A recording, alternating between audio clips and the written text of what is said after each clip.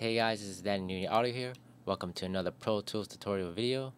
Today, I'm going to be answering a few questions that I've been getting a lot lately, and that question is, how do I import a loop track, and how do I record on top of that loop track? So maybe I think that person wanted to maybe import a loop track and sing on top of that loop track, or maybe rap on top of it. So, and also another question was how do I import a Mp3 loop track? So I'm just gonna go ahead and jump right in. What you're gonna have to do is import it. So go click on File, select Import, and select Audio. My loop track, I put it on the desktop, so here it is. So just find where your loop track's at and import it.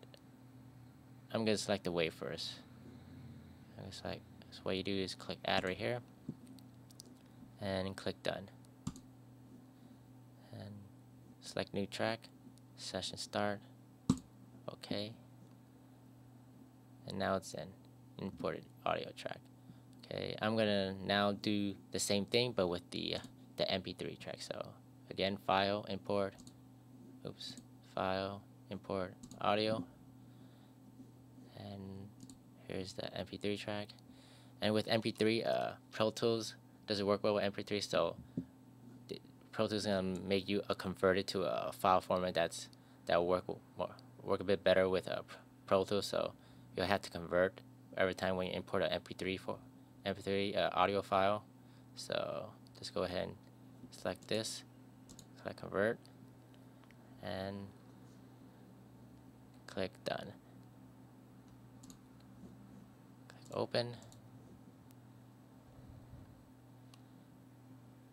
Select New Track, and OK. And now we have the loop track in there. Now I'll just play it for you real quick so you know how it sounds like. Hold on 1 second.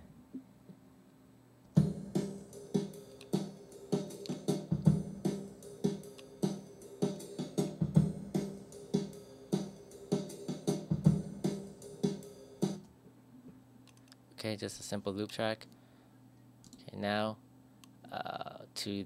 now if you want to record on top of that loop track, what you do, you have to create a new track, a new audio track. So go ahead and click Track and click New, or you can do the keyboard command shortcut, Shift Command N. New, select Mono, and select Audio, and Sample should be fine. Do that. If you want to name it, you can name it, whatever. And now you're ready to record on top of that loop track. So what you have to do is make sure that you have your right input. So mine's is yeah, I think it's 5. Yeah, mine's selected on 5. So what you do is click Record Enable, and make sure you're getting audio coming through like levels. Make sure you get the levels right. Mess with your preamps or your interface. Trying to get your levels right first, and you're ready to record. So I don't know how to rap or sing really well, so I'm just gonna snap or clap or whatever on top of it. So just go ahead and just click Record and click Play.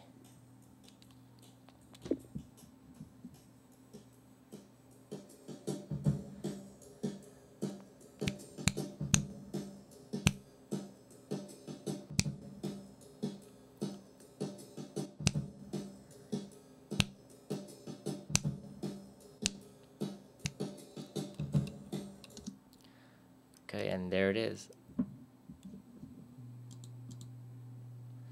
So I'll just play that for you real quick.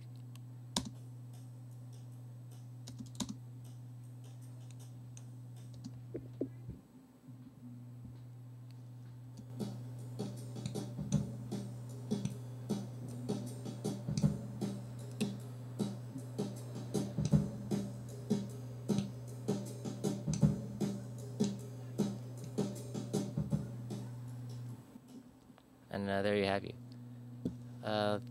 if you have any other questions, just feel free to send me a message on YouTube or just comment on my on my channel. And thank you for watching. And this is Danny Audio signing out.